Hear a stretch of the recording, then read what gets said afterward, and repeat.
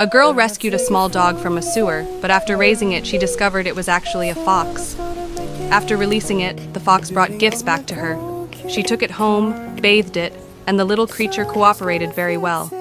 The girl was afraid it might be hungry, so she prepared milk for it. It loved playing with toy balls and was very obedient, sticking close to the girl. Under the girl's careful care, the little fox gradually grew up. However, something seemed off as it grew, and the girl eventually discovered it was actually a fox. She took it outdoors to play and realized it belonged to the wild. With a heavy heart, she released it. Several months later, it unexpectedly returned, sticking close to the girl just like a dog, unable to be driven away. It behaved affectionately towards the girl, who then discovered it seemed to have babies. She prepared delicious food for it and took care of it attentively. Before long, it gave birth to many little lives, hoping each one would